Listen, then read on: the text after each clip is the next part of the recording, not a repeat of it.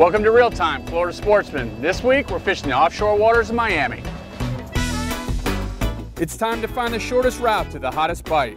We scan Florida Sportsman's regional forums for the best fishing reports, then travel to make real anglers our local guides. Give me some of that! Together, we let you in on secret spots and hometown moves. That's what I'm talking about! Oh yeah, she's done for now. This week we headed down to the south section of the Florida Sportsman Forum. I got bit. We're in Miami fishing for dolphin, tuna, and sailfish. Oh! That is so sick. I don't know if it comes across on camera, but the sky is just on fire tonight. All coming up on Real Time, Florida Sportsman. Our trip started with meeting this week's guest host, Jeremy Martinez at Oliver Park, where we launched the Triton. I've been following Jeremy's posts on the forum, and he's been on a great pelagic bite. You know, it's so unique about Miami. It's a big metropolis, but just a stone's throw off the beach, you can catch a great variety of pelagics. Jeremy's plan was to load the Triton's live wells filled with pilchards so we could head offshore, heavy chum, and live bait. We headed over to one of Jeremy's favorite bait spots, a couple throws in the nets, and we had the wells blacked out.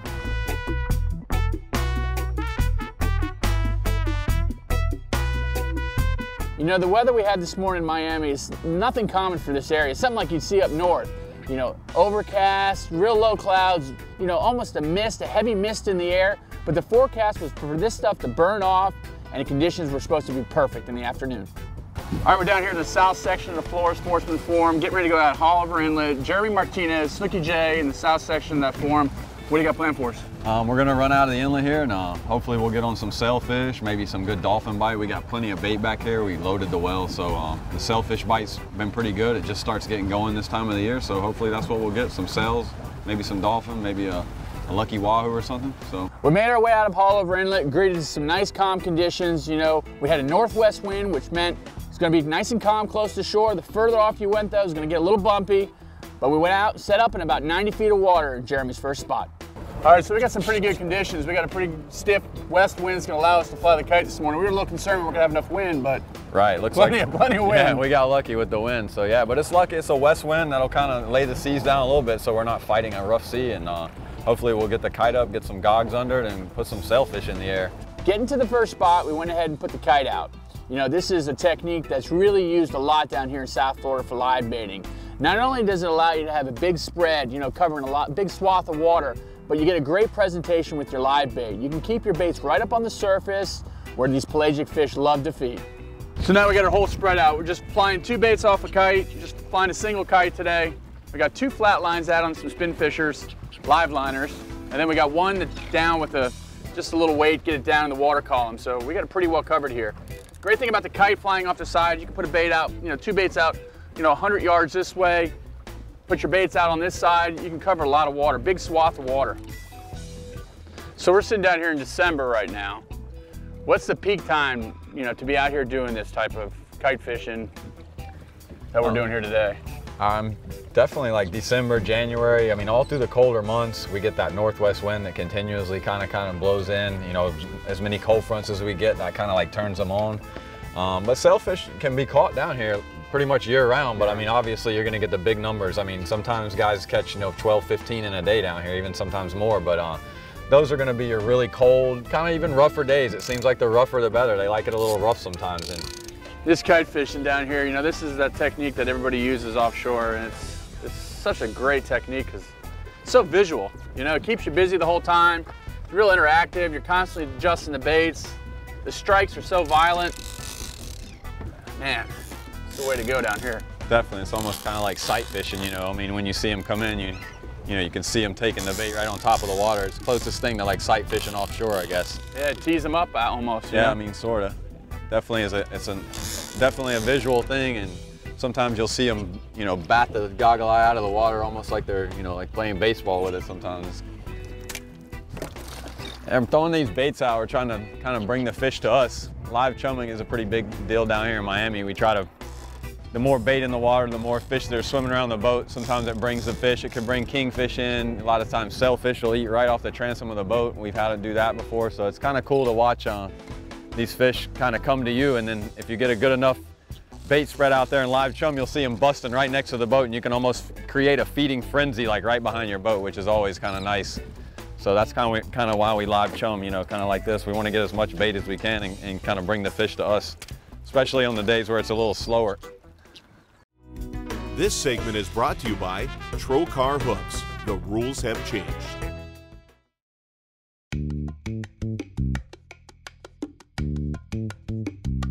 Now with the northwest wind, we were getting pushed out to deeper water. We decided to go ahead and reset, but pulling everything in, we noticed out a little bit deeper there were a bunch of birds working. We decided to head out there and see what the action was about.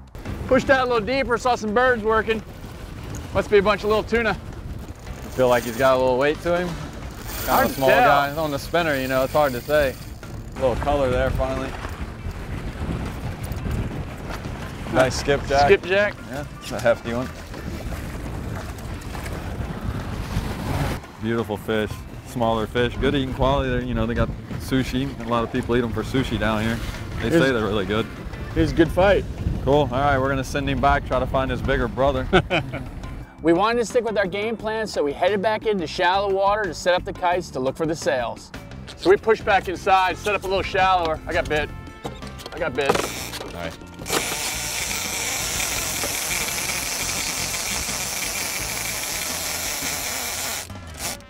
Both of them. Is he? Sail, little sail. Just like that, set up, little baby sail. If we're gonna get one together, it might not be a double header, but it sort of is. You're just wrapped up in me All right, now. I'm trying to get it around there, hang on. All right, we pushed back in here shallower. Shoot, we set up in 50-something feet of water.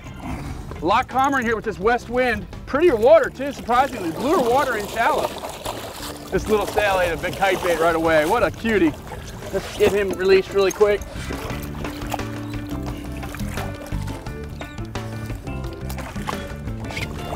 There we go. Little guy. They all count the same. You know, conditions change from day to day. One day the fish may be at 100 feet, the next day 150. You know, we just happened to find them super shallow today, 60 feet of water, which is a little uncommon for this area. But I tell you what, when you find a depth that they're in, you want to work that area for a while. Got a frigate bird working right, a lot of birds, a lot of action in here, man. Right here in like 100 feet of water, not even in 100 feet, 85 feet of water. Pretty sick bite in 85 feet of water. These pelagics love to get on these reef lines because it holds bait. But at the same time, you know, you can take that opportunity and fish a bottom bait down. And this is exactly what Jeremy does. He covers the whole water column. Got baits up top, mid-level, and he also puts a bait down to the bottom looking for snapper and grouper. Bottom rod went off. Oh, nice mutton.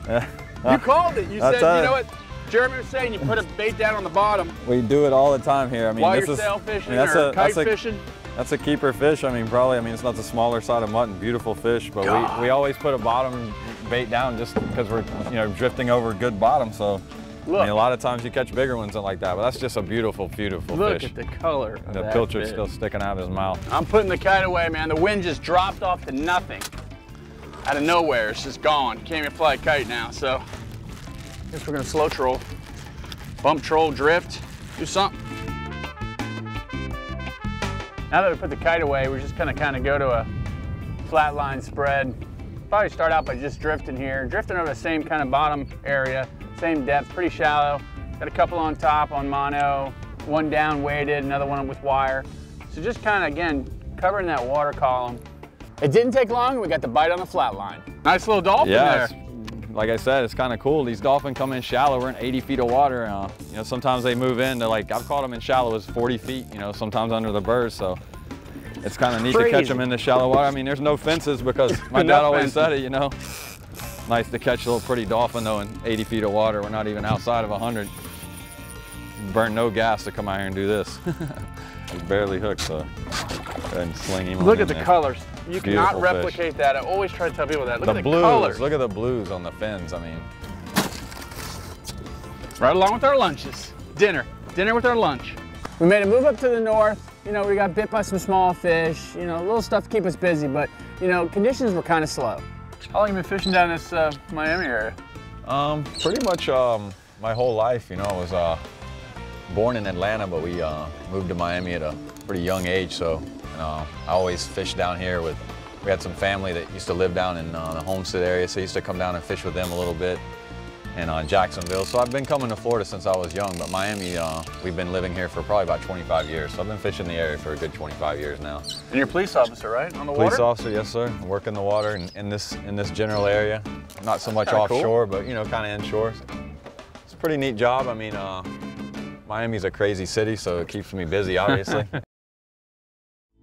This segment brought to you by Mercury Marine, celebrating 75 years of marine excellence.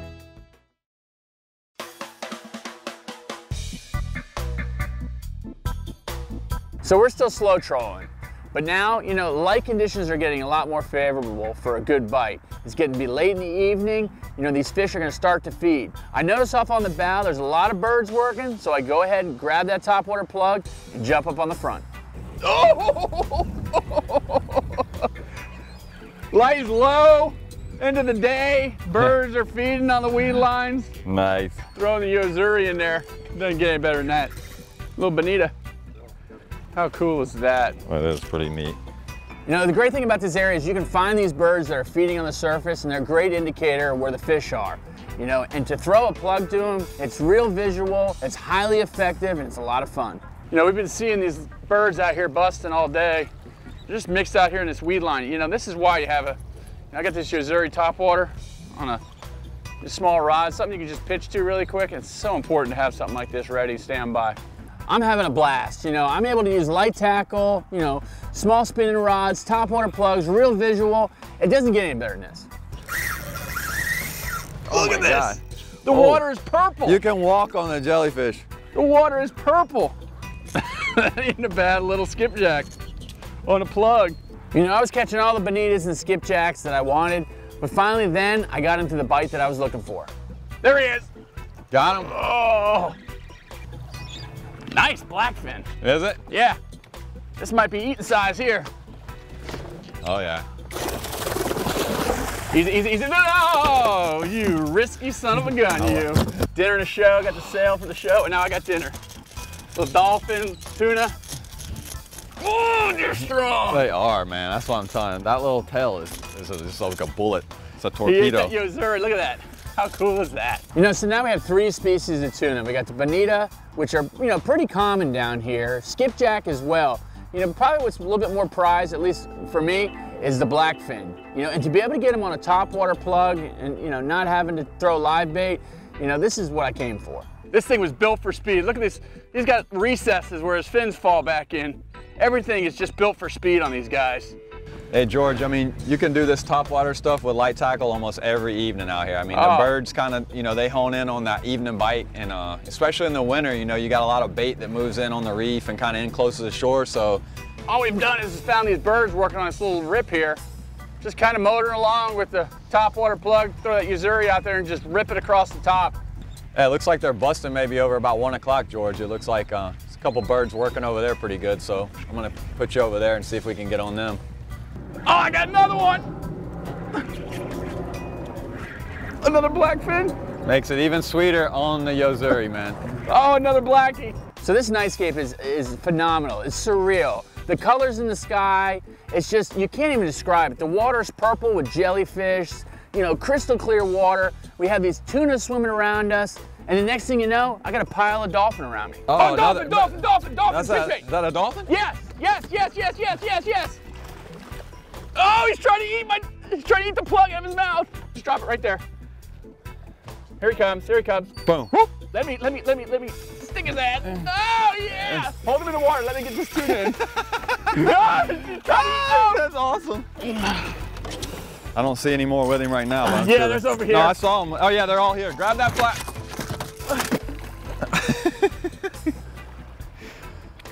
Oh, he took it. Oh! Nice. All right, let me open the Yeti because I'm going to be bailing them in. I know.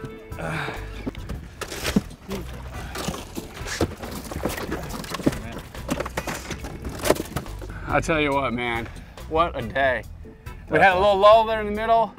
At the end of the day, it just turned on and made it worth staying out here all those hours. Totally. I mean, this alone makes it worth it. I mean, the fish are like a plus, you know, when it comes to stuff like that. We live in such a beautiful place. But yeah, the bite turned on like an hour before dark. You got those big black fins on a topwater plug. That was sick. Killer. Had some dolphin follow them up. Sails earlier. No, had a great day. I appreciate it, man. Let's get this thing home, clean it up. There's blood everywhere. Yeah, those tunas aren't friendly to the boat, man. So let's get a little wash on her. Jeremy and I, we fished from sun up to sundown. We got the best of this day. We decided that we were going to call it quits, but make plans to get back out in the morning. This segment is brought to you by Triton Boats by Earl Bentz. We take America fishing.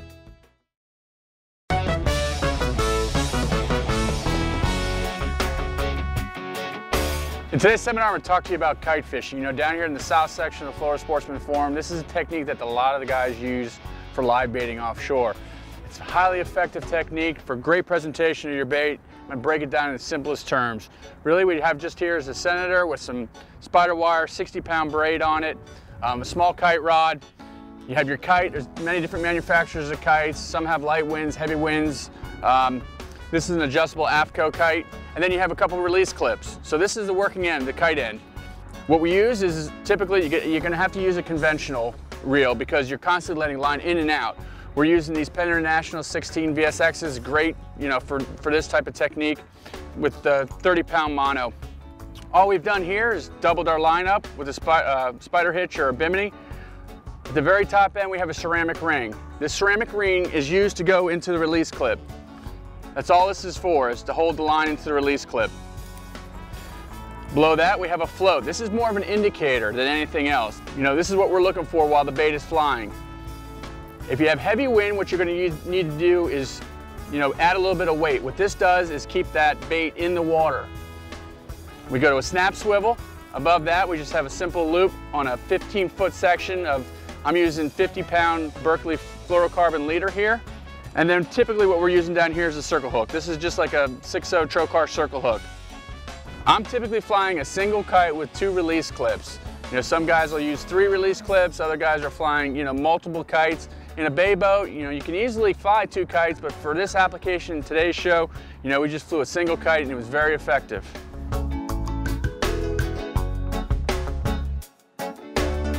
So we're in Miami. We had a great first day with Jeremy, decided to do it again. You know, the morning started a lot like the first day. Conditions were a little bit better with the weather, you know, a lot clearer. We headed over to the bait spot, loaded the wells back up again, and headed out of Haulover Inlet.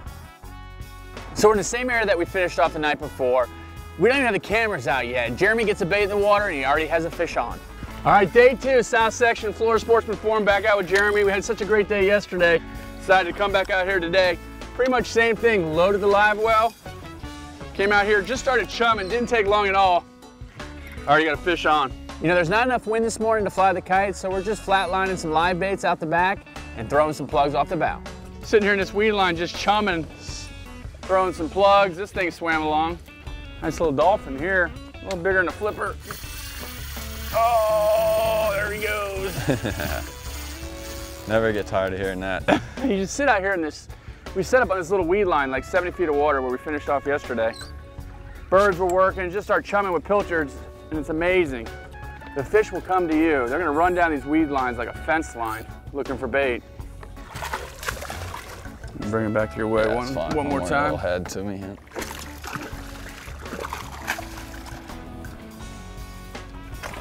Nice shot. Pada bing. That'll work. A little bigger than the ones yesterday. Sweet.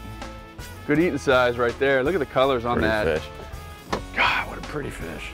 We were on this beautiful rip all morning long. We decided that we're just gonna run down this rip and look for some activity. It didn't take long. Jeremy noticed the wake being pushed on the surface.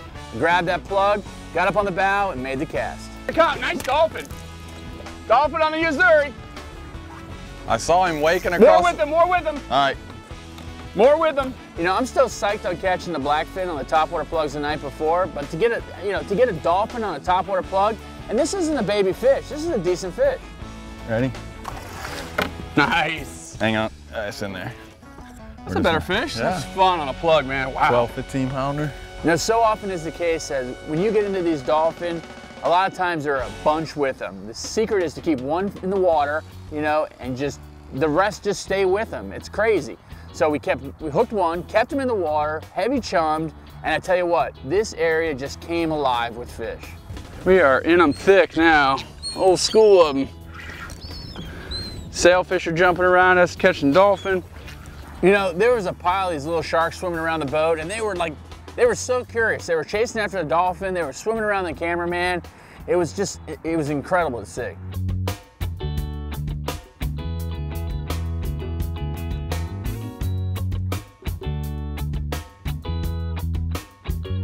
You know, we have all these dolphin on. Things are getting a little sketchy with these smaller sharks. The cameraman just gets out of the water and this big shark shows up. Look at that! Oh, you better don't get in the water, dude. Don't get in the water. Holy Don't get in the water. There's so much life going on right now. We're in this weed line.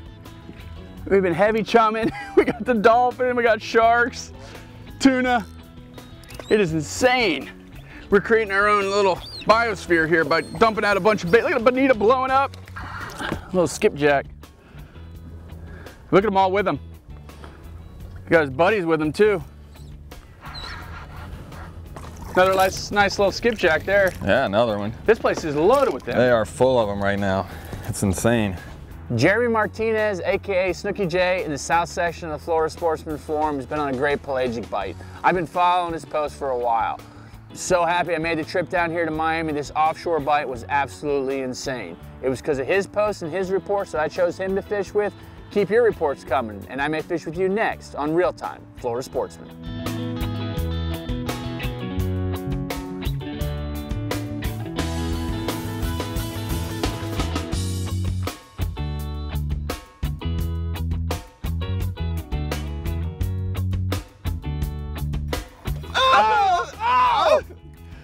That is so